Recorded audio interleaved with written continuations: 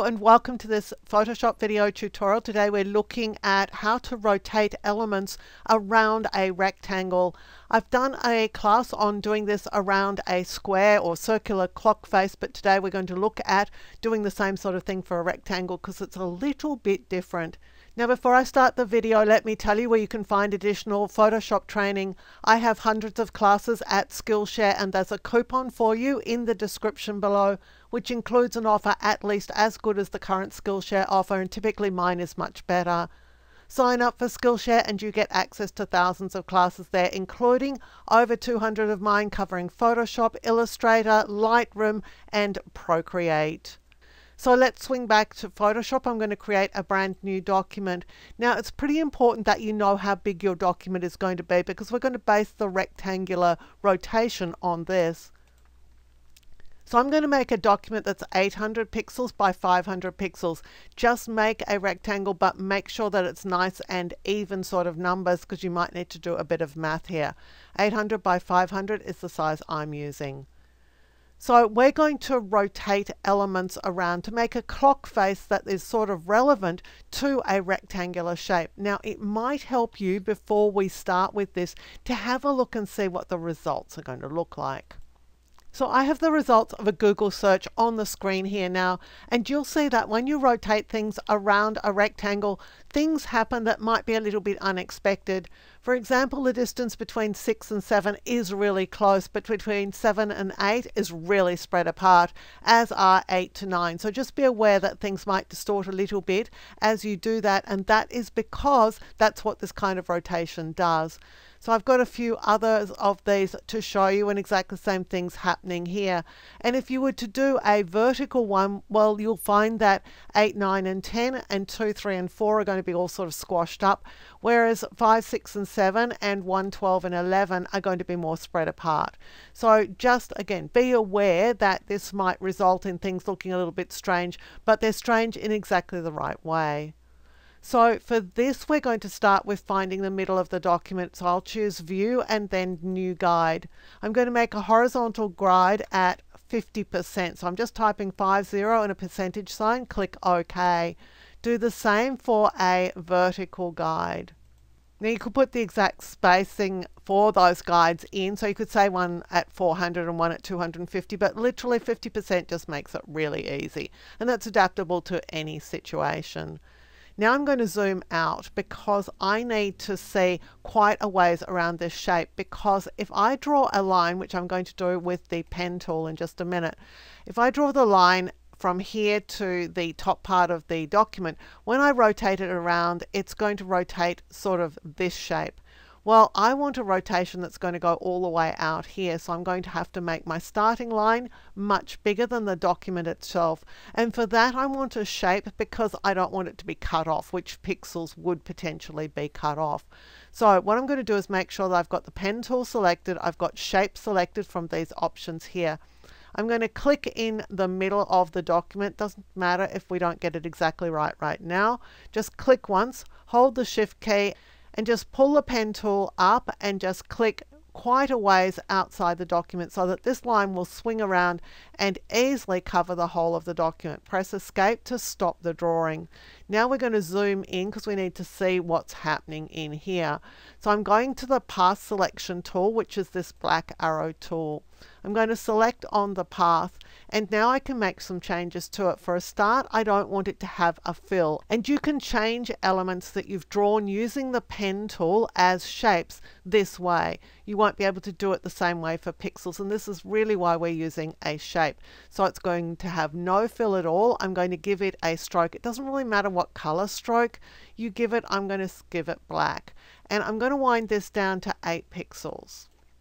Or something that is an even number of pixels. And the reason for that is I want this to be positioned so that the middle of the line is actually right over the middle of the document. You're going to also want to go to the stroke options here and drop down this dialog, and you want to make sure that the align option here is set to center, and so that's the middle of these. That means that there's 4 pixels of line on the left of the actual marking line here and 4 pixels on the right. If you don't do that, it's not going to rotate easily properly. So the next thing we need to do is make sure that this shape is actually located in the correct position, and as you can see, it's not. So let's go again to the path selection tool, select on the path.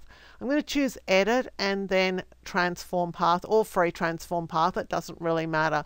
What you want to do is get these options up here, and the very first one that you absolutely have to select first is this one down here, and it's the of these 9 boxes, it's the one in the middle at the bottom. If you don't select that first, then changes you make up here just won't be properly recalibrated if you go and then select that later. It's just the way Photoshop works. Not the same with Illustrator, but it is with Photoshop.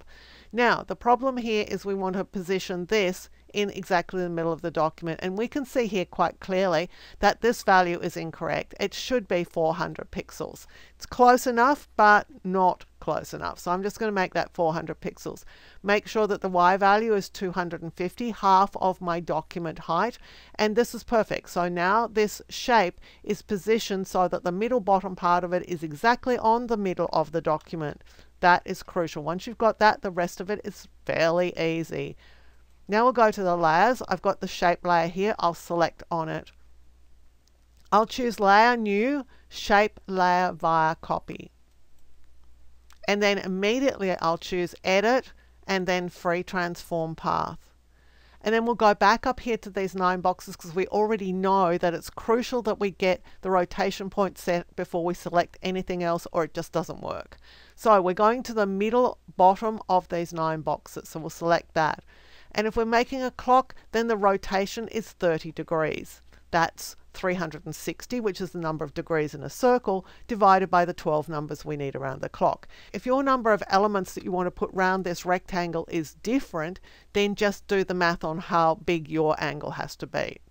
The only difference is going to be with the actual angle amount. So I've got this now created. What I'm going to do is hold down the Control key, the Alt key, and the Shift key, and tap the letter T for transform. And we're going to do that until I get all the way around the rectangle. Now, if you're on a Mac, it's going to be Command, Option, Shift, and then T for transform. And every time you hit the T key while you're holding down Command, Option, Shift, or Control, Alt, Shift if you're working on a PC, every time you hit the letter T, you're going to get one copy and rotation. Now, all of these shapes have gone on the same layer. Sometimes that doesn't happen. Sometimes they all go on different layers. It doesn't matter. It's just fine. They can go wherever they like. So as long as you've got the rotation that you want. So now I'm going to select the 11 copies and also the one original. So I've got everything selected. Right click over here and I'll choose merge shapes because that just gives me one layer with all of the rotations on it. I'm going to zoom in. At this point we can double check and make sure that the rotations look good, and they are. They're just fine. We're going to make a guide for putting the numbers around. So I'll go to the rectangle tool. I'll click once in the document and I need to set a rectangle shape. Now the rectangle that I want is one that's going to mark out an even spacing inside this larger rectangle. So my larger rectangle is 800 by 500. I'd like to come in about 60 pixels all the way around. So there's going to be 60 pixels coming in on this side and 60 on this side, which is 120 in total. So if I say 800 less 120, that's 680. So it needs to be 680 pixels wide. I want to do exactly the same on the height. It was 500. I want to subtract 120 from it. That means I'm left with 380. So this is the height and width of the rectangle that I want. So I'm just going to click on that. Now, this is the rectangle up here. Let's just go and fill it with a color and let's remove the stroke. Now I want to position it exactly over the top of this document and center it. So I'm going here to the align option. So I'll just click on those and I'll make sure that the align to reads canvas. There are two options here, selection and canvas. We want to center this on the canvas. So with canvas selected, I'm going to click here on horizontal align center and align vertical. And so now we're coming in 60 pixels from the edge of the document. I'm going to the layers palette. I'm just going to locate this rectangle just to dial down the opacity of it so I can still see it, but so it's not as obvious as it was. So let me just select another tool so we can see where we're going. The next thing is to put our numbers in. So I'm going to the type tool. I'm going to click approximately where the number 12 is going. I'm going to type the number 12. I'm going to make it a color of my choice. Now, if you wanted this to be black, then I suggest that you just alter the opacity of the lines underneath, just so it's easier to see everything. I'm happy with mine being red. So I'm going to zoom in here and go to the move tool. I'm going to position my numbers just over the edge here. Now, it will help if I make sure that the number is centered in this box, which it is. So what I would do is select the number here and make sure that I have center selected, because I'm going to copy this and rotate it all the way around. Well, I'm going to copy it and move it all the way around, and it's just going to line up much neater if we have it centered. So there's my number 12 in position. To move my artboard around, all I'm doing is holding down the space bar, and if I grab hold of the artboard, I can then move it for as long as I have the space bar held down. As soon as I let go of the space bar, then the movement stops. I'm going to the move tool. I'm going to hover over this number and hold down on the PC the Alt key. On the Mac, that would be the Option key. And I'm going to keep it held down as I drag the number 12 away. And I'm going to place it so it's nicely lined up with the previous number 12. I'll hit the T for type tool here.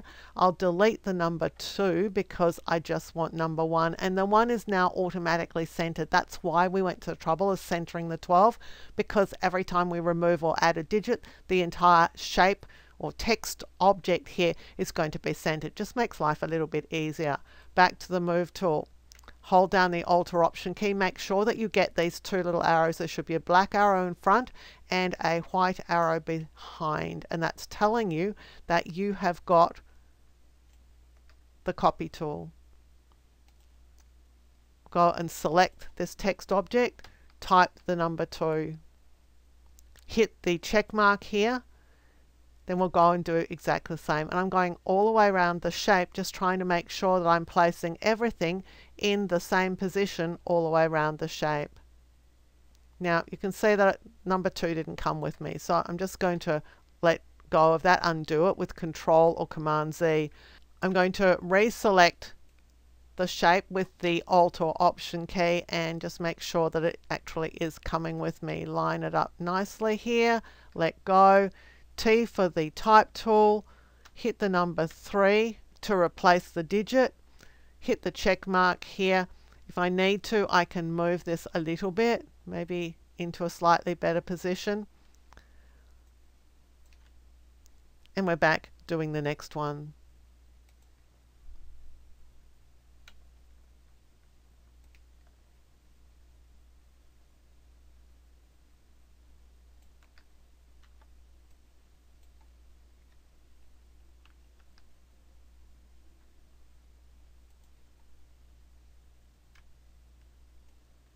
When you're done with getting the numbers around, you're probably going to be just fine with the numbers 5, 6, and 7, and 3 and 9, and also 1, 12, and 11.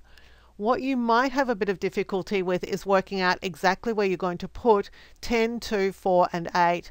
And it really depends. Some people will do something like this where they bring them slightly in along the line so that they're actually inset, making a sort of oval, if you like. You probably would want to try and make sure that 4 and 8 were lined up and 4 and 2 were lined up. So just sort of be careful that you've got these things lined up nicely. So what I would do is get sort of one of them in position like 10, go and select 8, select the align horizontal center, but you're going to first of all have to make sure that these are aligned to selection, not aligned to canvas. So let's just go and center those, and then come here and do something with the number 2.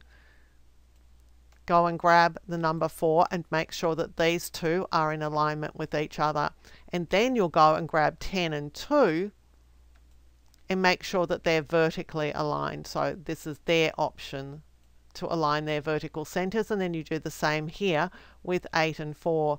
That is if you're wanting this sort of very slightly rounded look. If you don't want that, then just move these numbers out further so that they're outside the box, so that they fit with the sort of shape that you've created.